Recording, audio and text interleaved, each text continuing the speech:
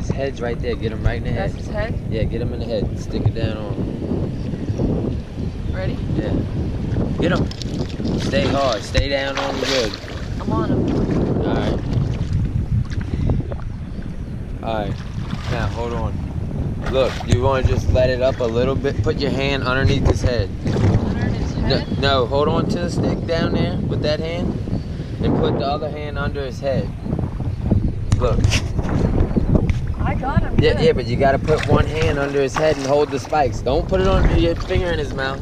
I'm not. Don't put your finger right there. He'll bite the shit out of you. Grab the spike underneath so he can't come on.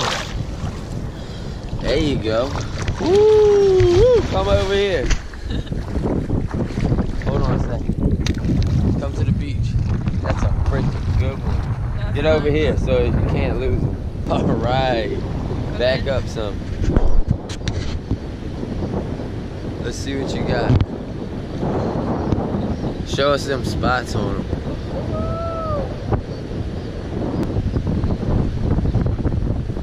Flounder. Gigged in the head. Hold the spear down some. Alright. Wow, that's a nice one. Alright. Take it off and hold him off. Hold it up. Kick him off with your foot. There you go. Boom.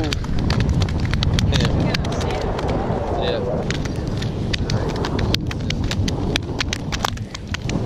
And then hold him up like this. See his teeth? Yeah. Yeah. Stick your finger in that thing. Wow, yeah. Still got your life jacket on. Dang. Look at that thing. Where did I punch him in the head? Right there. Right there. That's where I poked him. Wait, get his teeth in there? Show them the teeth. Look at how his... Oh, wow. Both of his eyeballs are on top of his head, right? Mm-hmm. That's nuts. They bury up in the sand. What's up, YouTube? Last night we went flounder gigging, and it was my first time flounder gigging, and I got one. Woohoo! I hope the footage is okay. I hope we can put it in the video. But Lewis is going to show us how he likes to debone it for stuffing or for anything. You could stuff it with whatever dressing you want. Okay, so we're going to stuff it. We're going to do like a stuffed flounder with thing. crawfish. Yeah. Étouffée stuffing. Étouffée? Yeah. Sounds French. Something like so that. he's going to show us how to debone it without... Well, what's the special way? Without cutting it straight down the back. Okay, he's going to show us a special way how to debone this fish. That's better. It's a better way. So... Oh, is there a big bee around? Oh my god! Okay, there's a lot of bugs out here. You want to start off by scaling it. So you gotta get all the scales off. There's scales way back on the tail. See them all coming off.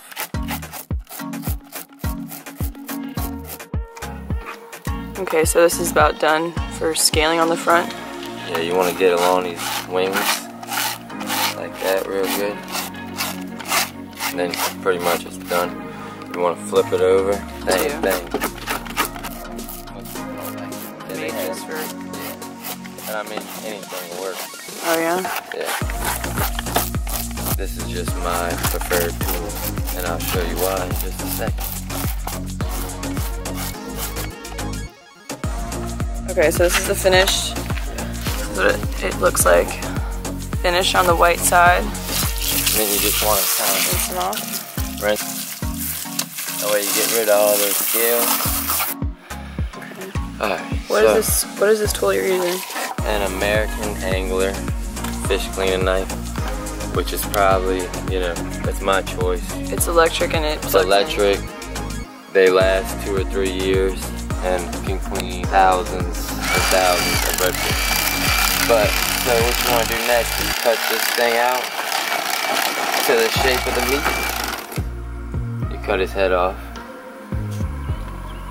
Alright. That's that, and then the next step, you just want to take your knife, stick it in here, and just kind of bust this little stomach liner with some blood.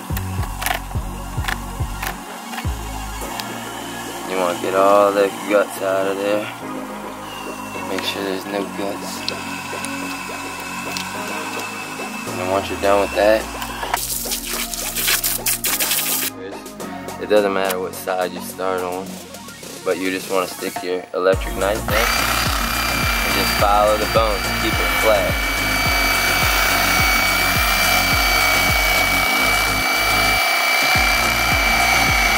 And I'm just keeping it flat to the bone and just barely rubbing it around. And I can see the blade on the edge of where I need to be. Okay. See, if you look in there, you can see I'm following the bones. And then I'll just stick it a little deeper. Do the same thing. And you can see the blade right here. Yeah. You can see the blade as I'm coming to the edge. So you don't want to cut too far. You want to leave it like a pocket. Look, you see the tip of my blade? Watch. Yeah, see how I'm detaching it from the... It looks like you're giving it lipo. And then you just want to flip it all the way. Turn your blade the other way. Do the same Look at thing. the other side. Go as deep as you can. As long as your blade will let you.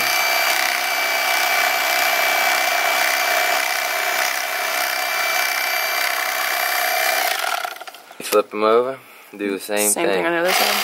Follow the bone all the way through, so it's easy to follow the bone.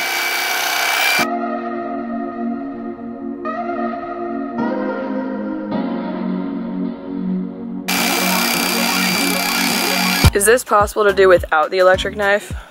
You could probably do it with a regular knife, but the electric knife It's better, much better, much easier. It's in there cutting perfect, and I'm just laying it at the right angle.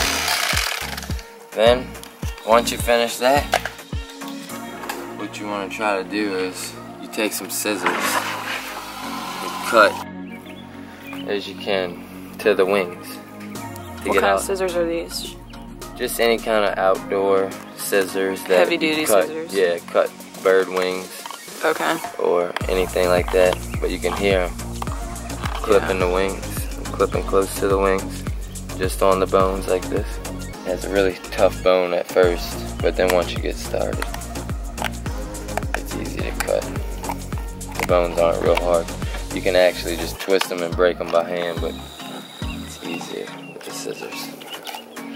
Then you can take it and you just stick your hand in there and kind of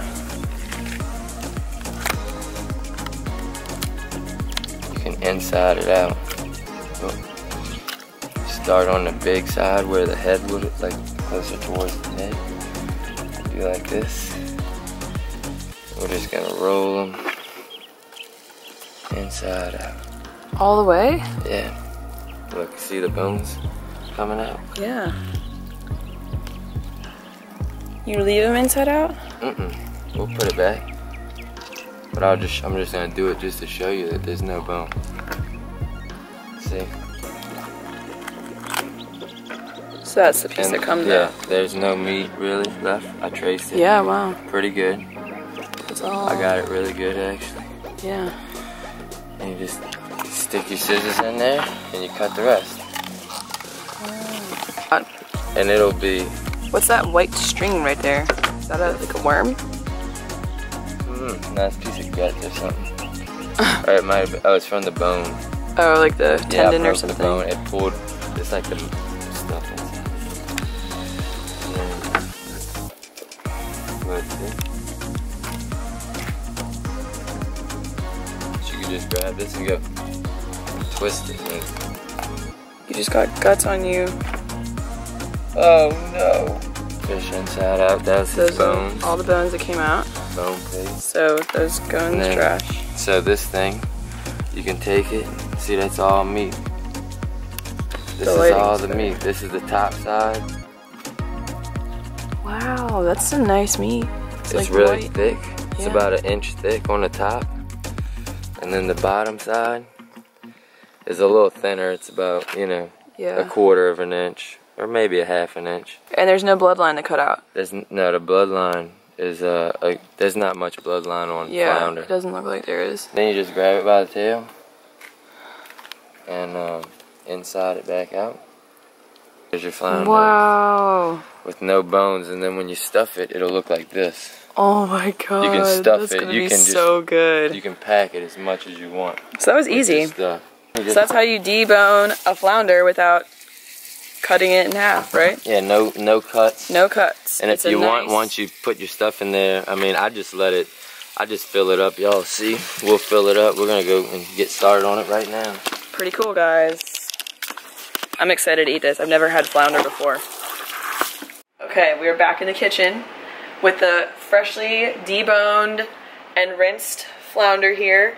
We cut up some lemons. We have this crawfish dressing, which we did not make. We bought it like this, but it's like a mixture of like rice and vegetables and stuff, and you can stuff it with whatever stuffing you like.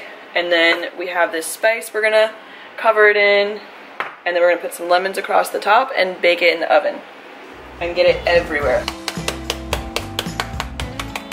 Yeah. Like that? Yep. It feels, oh, we lost a lemon.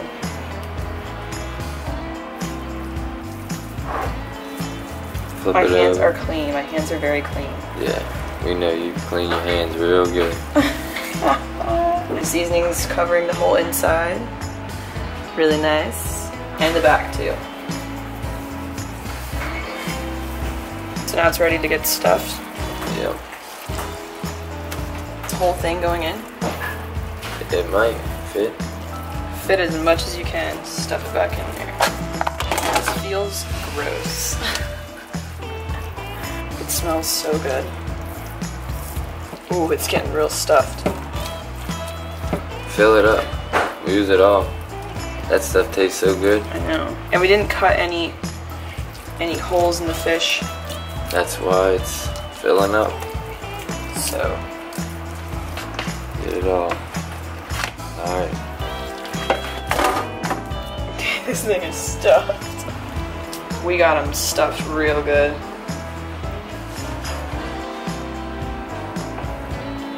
Perfect. Looks perfect. Nice. You got this one too. Alright, so while you're stuffing this, you can preheat your oven to About 375. about 375, and we're gonna start with about 40 minutes.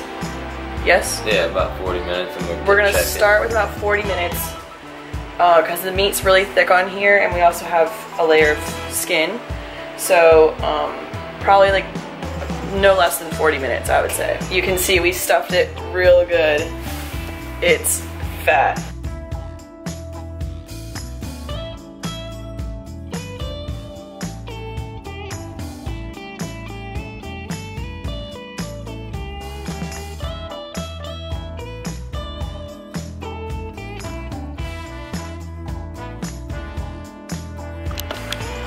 Okay, time's up for the flounder. We've had it in for the extra 20 minutes. Let's see how it looks.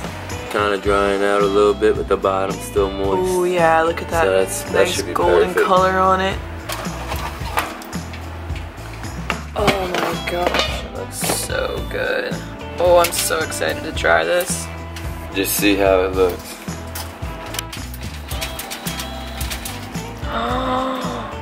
Meat's Oh my perfectly gosh. cooked. Look at that nice white meat. Oh my god. Yeah. Wow. Still a little moist in there. Kind of mix this stuff up. The skin peels off nice. Yeah. Oh I don't like my the skin gosh. Look how the skin's Yeah. coming off. really. Peel that to the side. Oh, no way. No way. Wow. This dressing I tried, or this stuffing I tried the other night in a chicken. So if you ever come to Louisiana or Lake Venice, what is this place called? Butcher Block? Yeah. Look up Butcher Block. this place called Butcher Block. They have, sorry, I just like threw your door closed. They have like all kinds of like really super good meat, and this is what we tried the dressing in before. It's a Gourmet Butcher Block. stuffed chicken. It was so good. I'm like so excited now to try it in this flounder. So look up Butcher Block if you're ever in Venice. Is it around Venice? It's or around New Orleans. It's closer to New Orleans. But yeah. if you do come to Venice to do a trip or fish or anything, you'll probably fly into New Orleans, so you can go there anyway and pick one up on your way to Venice, because it's worth it. I'm so excited to eat this.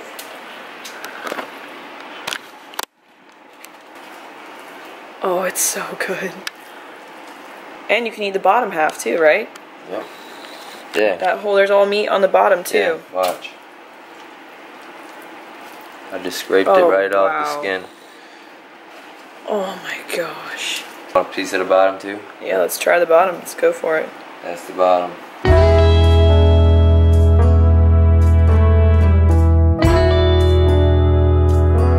Okay, so also for this one, we don't really need any sides, but if you want some vegetables on the side, go for it. Get over here. Alright. Let's go. Try it out. Which one was the top and which one was the bottom, do you remember? The fluffy stuff. Mmm. It's really good. Oh my goodness. That is good. This is my first time eating flounder. First time catching one too, huh? Mm-hmm. Oh, there's like little pieces of, is that crawfish? Mm-hmm. Oh, there's little pieces of crawfish. So this is like super Louisiana style, because we got the crawfish in here. Right here. Oh, it's so good. And right there. Mmm. Alright guys, we're gonna finish eating up the rest of this flounder. It's delicious. I hope you get a chance to try it and go flounder gigging, or if you ever catch flounder anywhere, I hope you get a chance to taste this recipe. It's amazing. And also, I hope you enjoyed the deboning lesson from Lewis. It's pretty cool. So if you like this video, give it a like. And if you aren't subscribed to my channel yet, hit the subscribe button. I'd love to have you here. Thanks for watching, and I'll see you in my next video.